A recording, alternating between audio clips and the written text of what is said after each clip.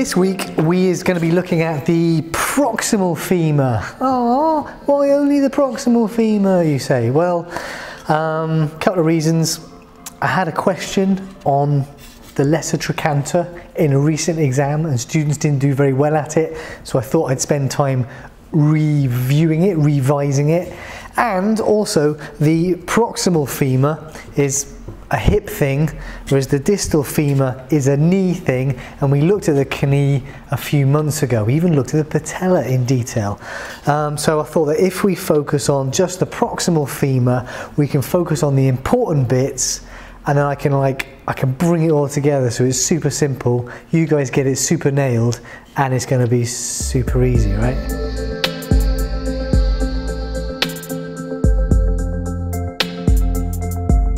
Also, it's the longest bone in the body, so I think we're allowed to break it up, right?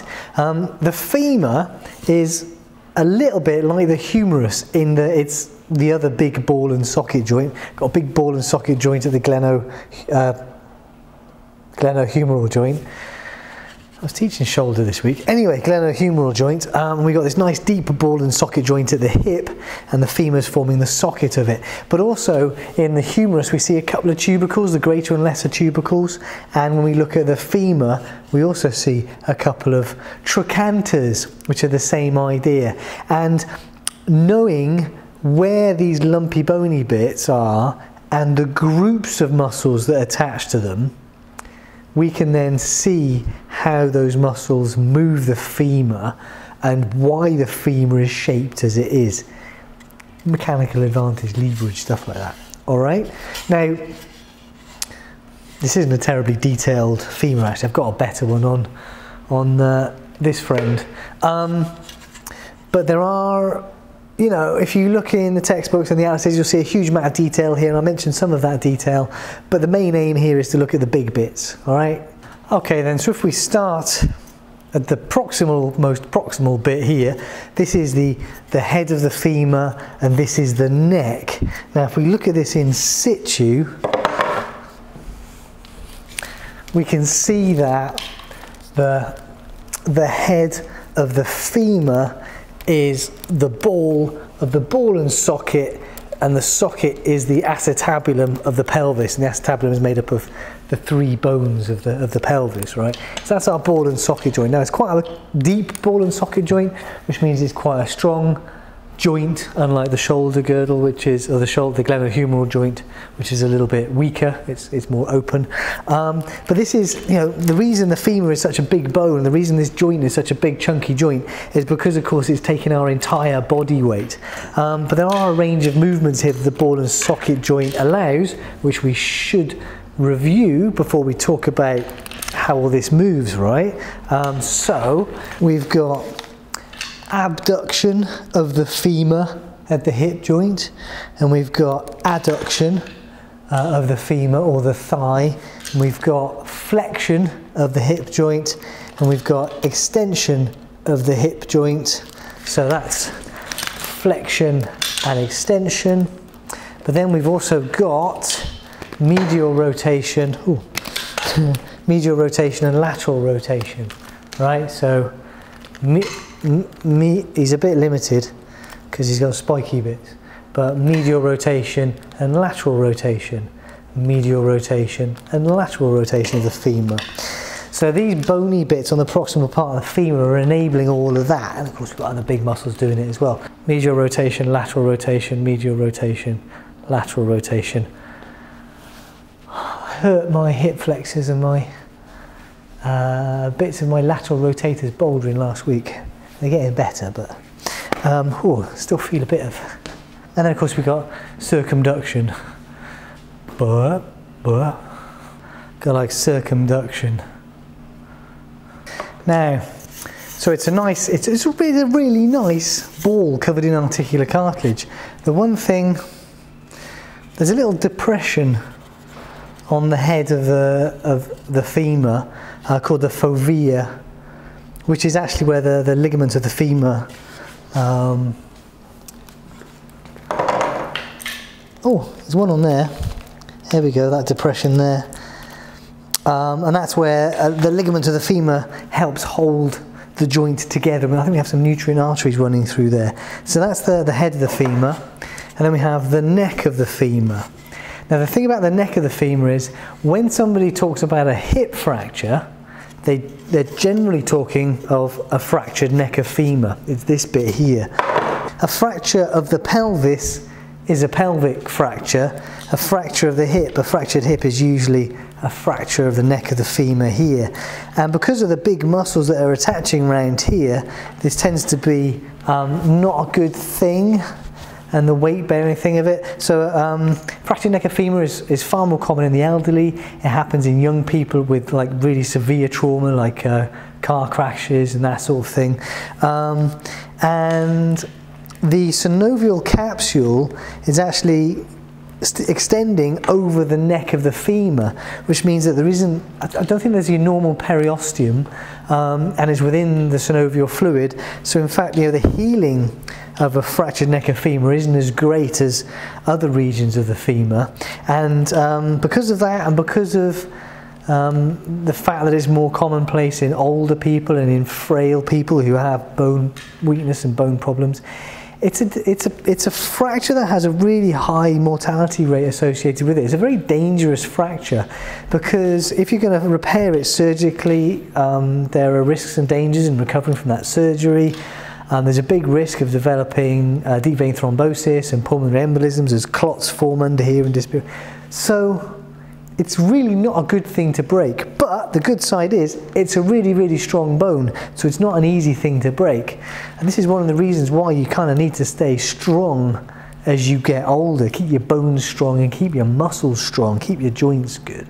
Anyway, so the neck of the femur is extending out here, and what it's doing is it's pushing the femur out laterally, this part of the femur, and it's pushing it out laterally and a little bit anteriorly as well. So the angle created here is called the angle of inclination. So that angle there is the angle of inclination, and it can be greater or smaller. It changes as between childhood and adolescence and adult and that sort of thing. But that's, if somebody's talking about the angle of inclination of the femur, that's what they're talking about.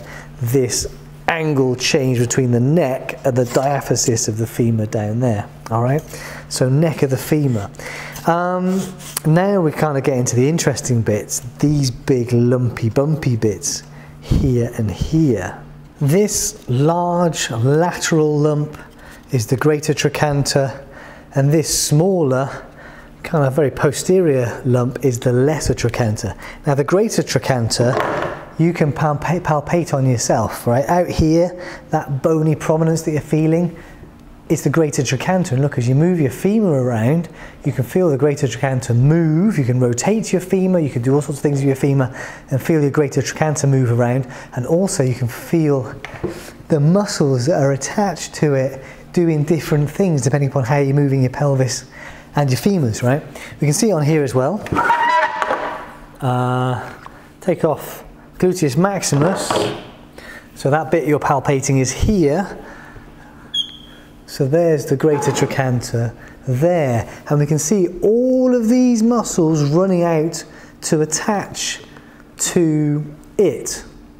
So we've got, this is gluteus medius and minimus running down to the top of the greater trochanter here, and the bit at the top of the greater trochanter gets called the tubercle.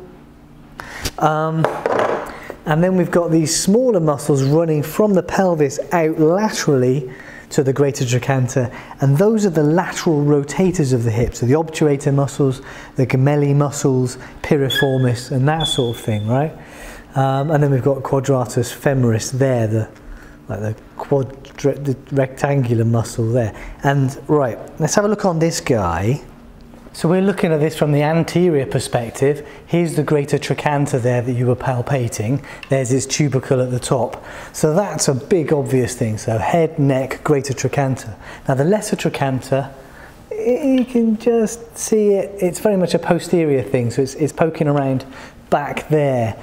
Now, greater trochanter up here, we've got gluteus medius and minimus running down from the pelvis here to the greater trochanter, which means when they contract, they do this.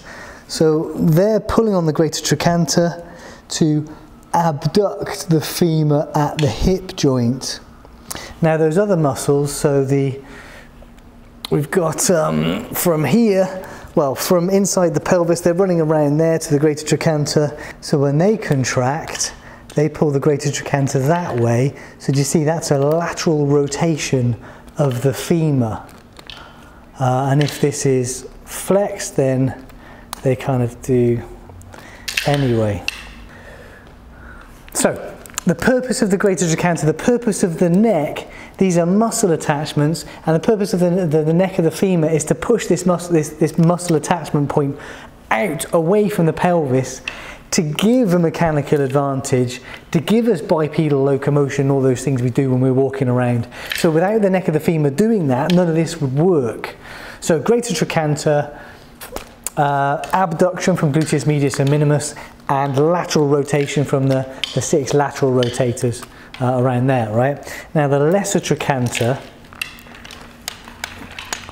well, if we look posteriorly, something else you might come across is the trochanteric fossa. So there's this fossa in here, and that trochanteric, so you might hear about the lateral rotators, or many of them, the gemelli muscles and the obturator muscles inserting there. That's part of the greater trochanter, so it's kind of all the same thing, there's just a little bit of a fossa-y bit there. Now there's the lesser trochanter there, so we're looking at the posterior femur, and the lesser trochanter, this is where some of the hip flexors attach to. So we've got, here's the ilium, we've got iliacus, and we've got psoas major running down from here, and they come together to form iliopsoas. So iliopsoas runs over here and inserts into the lesser trochanter, and this is your main hip flexor. So when iliacus and psoas major contract, they pull on the lesser trochanter and they give flexion of the hip. They give flexion of the femur at the hip joint. So that's what the lesser trochanter for. So lesser trochanter is iliacus and psoas major. Greater trochanter is all those other muscles we were talking about. And that's most of it. That's the really important stuff in the proximal femur.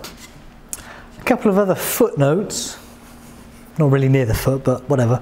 Intertrochanteric crest and intertrochanteric line. 2 other terms you might come across. They're 2 different things. They're both in between the 2 trochanters. Now, posteriorly, there's the greater trochanter, there's the lesser trochanter, and there's this nice, big, thick, ridgy crest posteriorly. So that's the intertrochanteric crest. Anteriorly, it's a bit more feeble, it's feebler, so we have an intertrochanteric line anteriorly. That's what those 2 things refer to. We also talk about a quadrate tubercle, so we're talking about quadratus femoris, that muscle going across here, and quadratus femoris causes another little bump here, which is the quadrate tubercle. And then we're seeing this line running down here, down the diaphysis, which is the linea aspera. Not in today's business because it's not proximal femur, but up here there's a lump posteriorly, and that's the gluteal tuberosity for gluteus maximus, because gluteus maximus is a powerful extensor of the hip joint, which is what I took off up here, isn't it? So gluteus maximus actually inserts most of its fibers into the fascia and the connective tissue of the leg, but it sends a bunch of its fibers into the posterior femur, and where it attaches there's a bit of a lump, and that's the gluteal tuberosity. Anything else that's really important? That is the nuts and bolts of it. So proximal femur, it's got a head, it's got a neck, it's got a greater trochanter, it's got a lesser trochanter. The greater trochanter, you've got gluteus medius and minimus attached to it for abduction. You've got the lateral rotators attached to it that laterally rotate the femur, whereas the lesser trochanter, you have the hip flexors, iliopsoas, running over and attaching to that. And that is your proximal femur. All right? Okay. Still don't know why that was so awkward in the exam. Maybe I could have rephrased my question a bit differently or something like that. I've got another exam on Monday. That's for the first years, so they're busy revising. I hope they do well. Anyway, If you want to look at the distal femur, go and have a look at that knee video. We talk about how the distal femur articulates with the tibia and stuff like that. Good luck, crack on, see you next week.